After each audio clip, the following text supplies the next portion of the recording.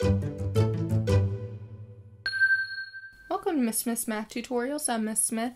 In this video, we're going to be talking about isosceles and equilateral triangles. And the first one we're going to talk about is isosceles triangles.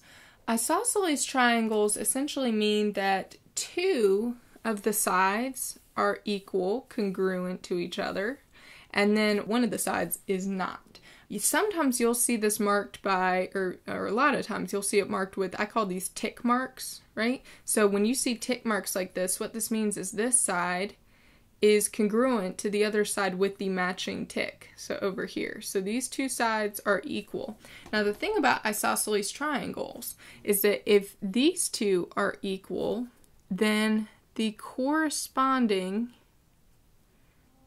here and here, these angles would be equal to each other as well. Now let me clarify, I'm not saying this side equals this angle, right? That's not what we're saying at all. We're saying that in an isosceles triangle, these two sides would be equal to each other.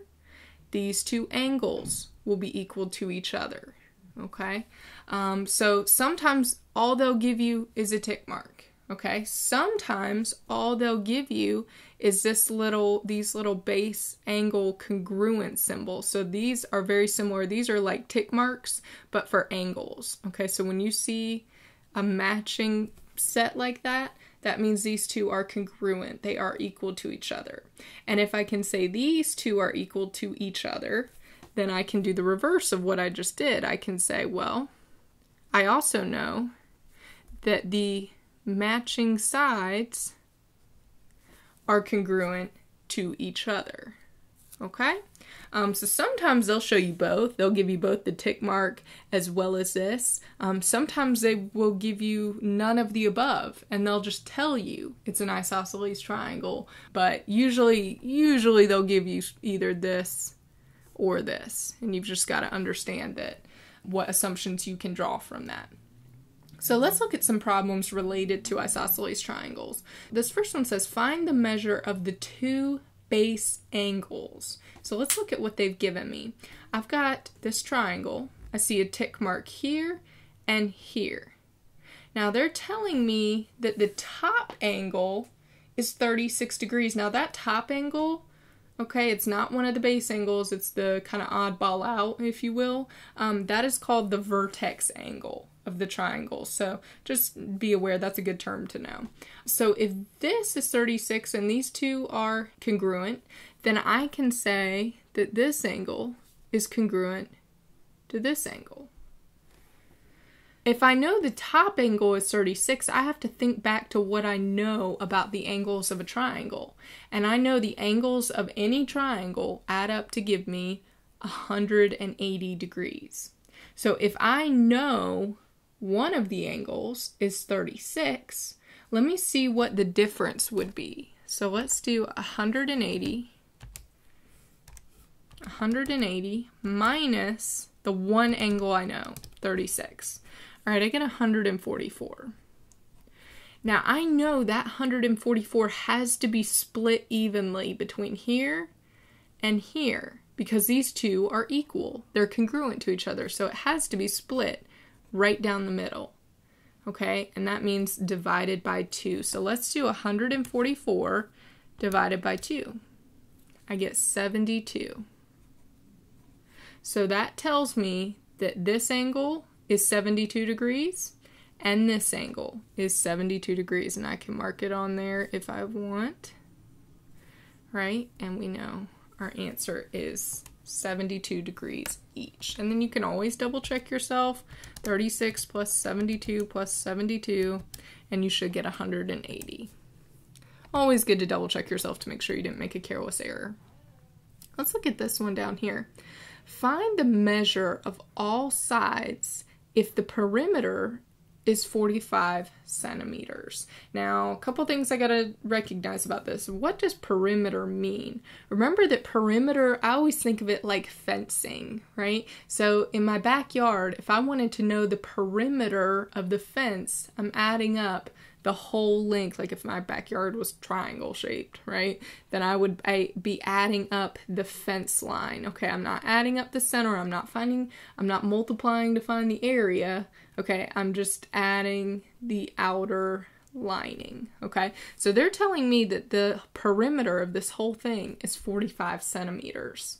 All right, and they've told me this side is 2x plus 4. This side, they have not told me what it was directly, and this base is x plus 2. Now, the fact that they've given me these two little angled tick marks, right, these little angle congruency marks here, tell me that I can do this. I know that the opposite angles will be congruent. Okay, so if this one is 2x plus 4, so is this one. Now, how can I figure out what all these add up to and what x really is? I have to set them all equal to the perimeter. So I know that this side, 2x plus 4, plus this side, 2x plus 4, plus this side, x plus 2, oops, forgot my little plus x plus 2, gives me the perimeter total of 45. Probably the biggest student error I see there whenever we do these problems is students want to say it equals 180 because they get so caught up in thinking triangles mean 180. Well, the interior angles add up to 180, not the sides. The sides could add up to almost anything, right? But the angles add up to 80. So please, please, if you were tempted to say equals 180 here, that's something you really need to be careful of, okay? It equals the perimeter. So let's do a little combining like terms. I've got 2x plus x. So that's going to be 5x. And then I've got 4 plus 2, so 8, 9, 10, so 5x plus 10 equals 45. I want to subtract 10 from both sides to get x alone. 45 minus 10 is going to give me 35. I need to divide out that 5, and I get x equals 35 divided by 5 is 7. Okay, now I need to be careful here because they didn't ask me what is x, right? They said find the measure of all sides. So I need to be able to say what is this side, what is this side, and what is this side? And they're not 7, right? I've got to plug 7 in for x. So for the first one, let's see, 2x, or sorry, it wouldn't be x, it's going to be 2 times 7 plus 4. And 2 times 7 is 14, plus 4 is going to give me 18. So that means this side is 18, and this side is 18. They are congruent to each other. Now for down here, I would just say 7 plus 2, right? And 7 plus 2 is 9. So I know this base is 9.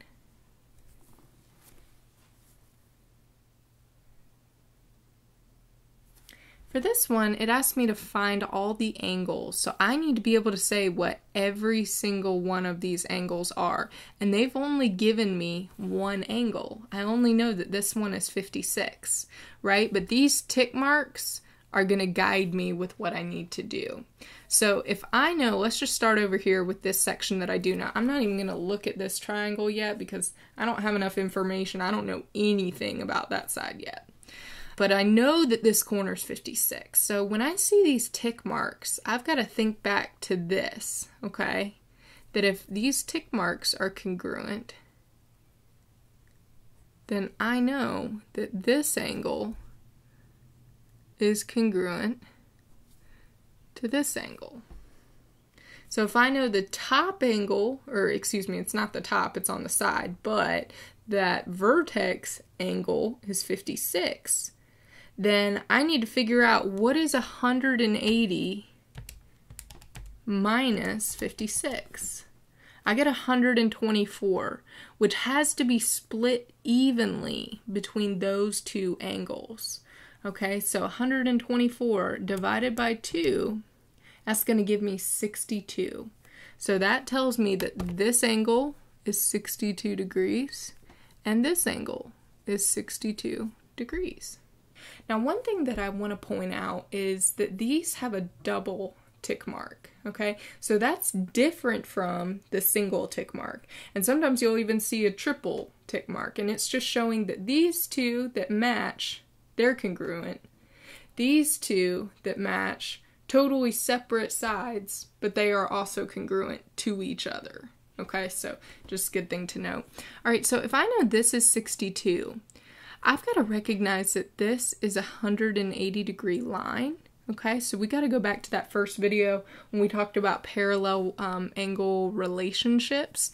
Okay, that if I can do like a little rainbow here against a straight line, that whatever the angles are that make up the rainbow lead to 180 degrees. So if I know this is 62, I just want to know what is 180 minus 62, and it will tell me the other angle, 118. So I know this angle has to be 118 degrees. All right, now if I know this one's 118 and I see these tick marks, remember it's the same, it's just kind of like this one. I know that this angle is going to be congruent to this angle. All right, so I want to take 180 again, subtract the one angle I know, because now I'm done with this triangle, really. Now I'm just focused on this one. So subtract the one angle I know, and now take the remainder and divide it by 2, because I know it's got to be split evenly. So 31. So that tells me this angle is 31 degrees, and this angle is 31 degrees. So I was able to figure out all the angles based off of just one corner angle, knowing it's comprised of isosceles triangles. On this page, we're going to be talking about equilateral triangles. The thing about equilateral triangles is that all sides are equal and all angles are equal. Now let's make sure we understand the difference.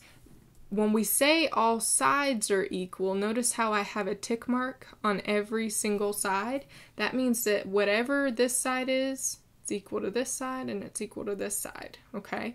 Separately, all angles are equal. And for 180 degrees to be split equally 3 ways, it's going to be 60 degrees every single time. So if they tell you it's an equilateral triangle, you know what the angles are. There are 60 degrees each, okay? So just please understand that we're not saying that because these are all 60 degrees, so are the outside. No, no, no, no, no. We don't know what the outside are. It could be anything, right? But we know the insides are 60 degrees. All right, so let's do some examples. The first one says find all sides and angles. Okay, so if I know this is an equilateral triangle, as it shows me with the 3 tick marks, right? And this side it's telling me is 26. So I can automatically say this side's 26 and this side's 26. Now, what do I know about the angles? Because it asked me to find those as well. Well, if this is an equilateral triangle, this is 60 degrees, this is 60 degrees, and this is 60 degrees. All right, now this next example, triangle ABC is equilateral. Missing my little Q there. Oops. And line BD, right here, BD, bisects angle ABC. So this is a bisector. Okay, so one thing you have to understand about the term bisector, and I'm pretty sure it's the first time that we've used this in Miss Math tutorials. When you have a bisector, that means that it splits that angle perfectly evenly. Okay, so I know that whatever angle 1 and angle 2 are, if this BD is a true bisector, they are going to be equal to each other. Okay, so what do I know the total of angle B has to be? They've told me this is an equilateral triangle, So I know all the angles have to be 60 degrees. So I would just say, okay, well, if I know angle B is 60 degrees, what is angle B split in two? Which we know is 30. So therefore I know angle 1 has to be 30 degrees and angle 2 has to be 30 degrees. All right, now I want you guys to try this one on your own. So if the vertex angle, remember we said that's like the top angle, if the vertex angle is 44 degrees, what are the two base angles? So I will post the answer in the description of this video. This has been Miss Math Tutorials.